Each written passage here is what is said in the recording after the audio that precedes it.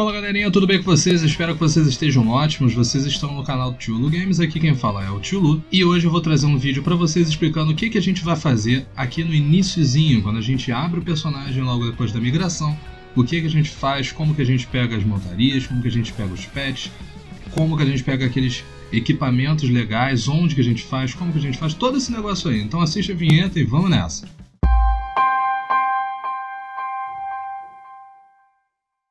Galera, é o seguinte, eu tô andando aqui em direção à cidade. O primeiro passo para vocês fazerem é vá para Passagem de Racainha, a cidade principal.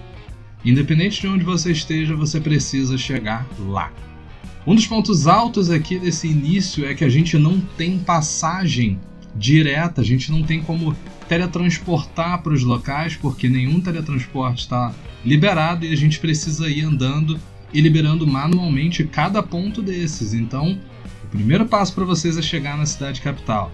Lembrando que hoje é o dia limite para vocês coletarem todos esses itens que a gente recebeu aí de bonificação lá da migração. Eles vão ficar no armazém de AGORA, tá? Eles ficam durante 7 dias. A maior parte deles vence hoje, ou seja, meia-noite de hoje. Se você não coletar, você perde todos esses itens. Eu vou dar uma acelerada e quando eu chegar lá na cidade capital, a gente volta.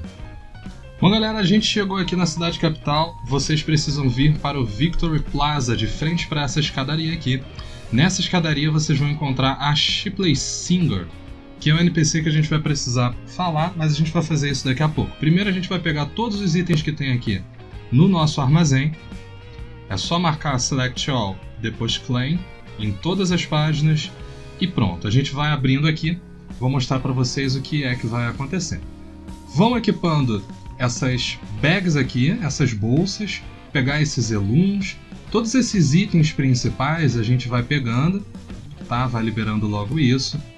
Esses starter packs aqui, que são alguns itens já para a gente começar com algumas coisas, um pouco mais de bolsa, outra bolsa premium, enfim, diversas coisas para a gente poder usar aqui, tá? A gente tem também um serviço premium que a gente consegue colocar aqui, tá? Você consegue pegar um papelzinho desse de serviço premium com cada personagem, ou seja, se você tinha 3, você ganha 3 dias aí de serviço premium. Cada vez que você usa, vai adicionando, ele não substitui, ele adiciona, tá? A gente vai abrindo aqui essas questões, esses itens, vai equipando tudo que for chegando. As bolsas a gente também vai equipando, os consumíveis a gente não precisa equipar, enfim, né? A gente tem toda essa questão aqui. Mas o que interessa pra gente aqui é o seguinte, a gente tem essa Training Academy Coin. É com essas moedas que a gente vai conseguir pegar os nossos familiares e os nossos pets de premiação aí que a gente recebeu da migração, beleza? Deixa eu dar uma olhadinha aqui. Já equipei esse item, esse não posso equipar porque esse personagem era de nível baixo. Mais um aqui, vamos lá, mais moedas, um título. Bom galera, é isso. Agora é o seguinte, o passo mais importante aqui para vocês, acho que a questão principal é o que eu falei antes, independente de onde você esteja, você precisa vir até aqui. Nem que você fale com algum dos GMs que estão lá no Discord da GameFlip, eu vou deixar o link aí na descrição, e peça para ele te trazer aqui. Se do lugar que tu tá não tem como tu vir para cá, pede para ele que ele vai te trazer, não tem problema, tá? Você precisa falar com esse NPC chamado Shipley Singer. Você precisa pegar essa missão, The Training Academy Badge. Você vai aceitar e aí a gente vai lá para a academia, lá para a biblioteca. Eu vou dar um outro cortezinho aqui e quando eu chegar direto lá dentro da biblioteca a gente vai continuar.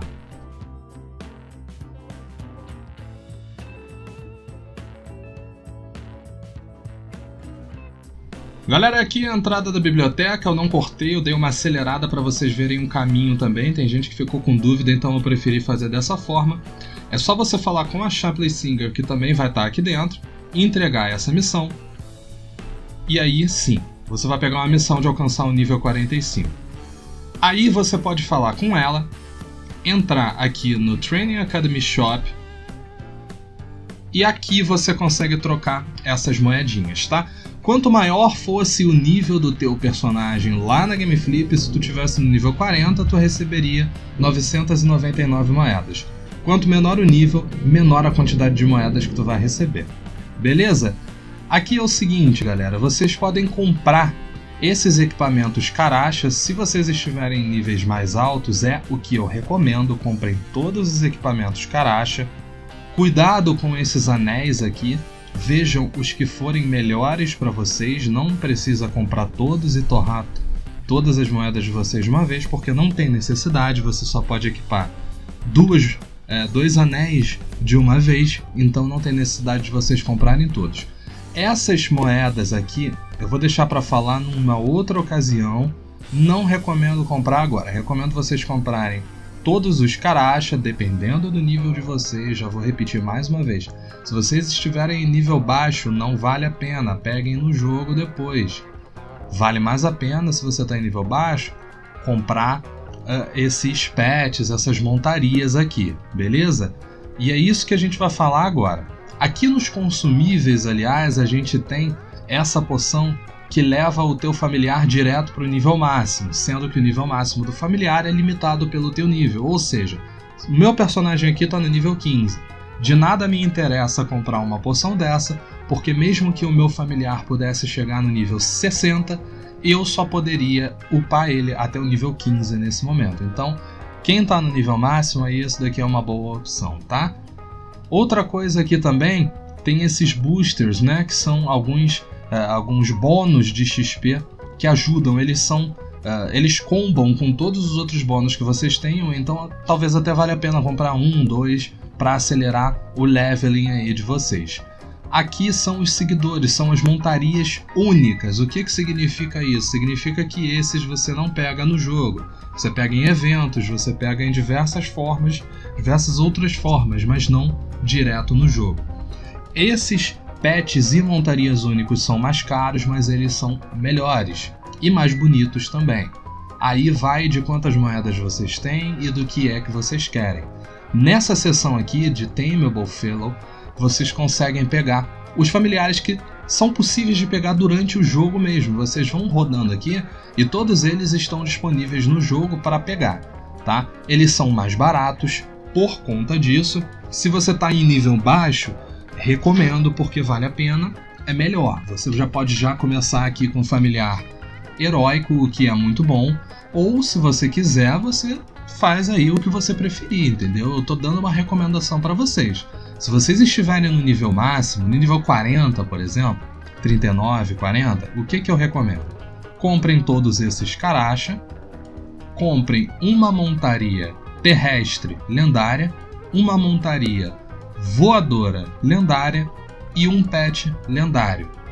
Com o resto das moedas vocês façam o que vocês bem entenderem, mas isso é o que eu recomendo para vocês começarem com o pé direito, com ótimos equipamentos e com ótimos familiares.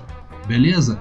Todos esses familiares aqui e esses pets aqui dessa seção de únicos independem aí de classe para você usar, tá? Todos eles dão ou ataque global, que tanto faz para físico ou magia, ou eles dão defesa global, que tanto faz para físico ou magia, e por aí vai, tá? Eles são bons para qualquer classe, qualquer raça, independente aí.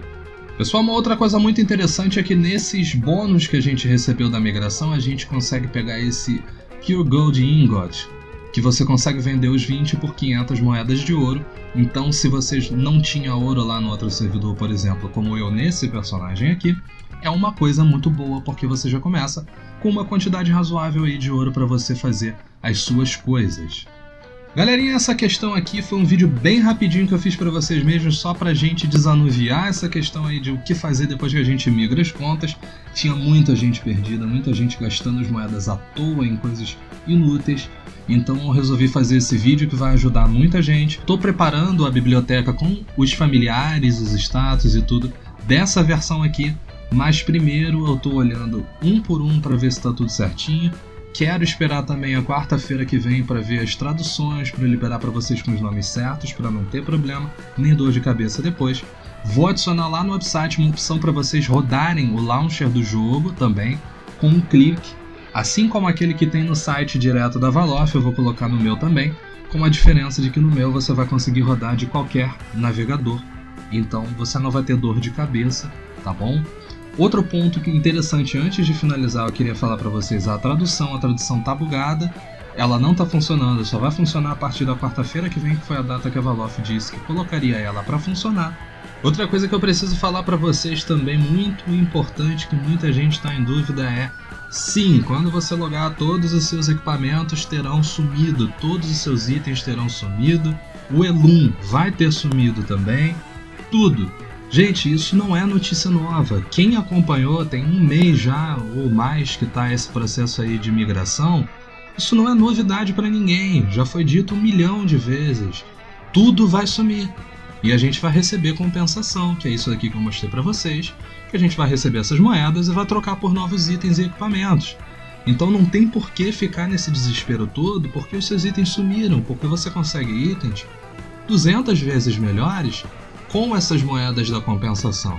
Fiquem tranquilos, sigam essa dica desse vídeo, montem os seus personagens aí de forma adequada e vocês vão ter só felicidade, só vantagens, porque honestamente essa migração caiu como uma luva.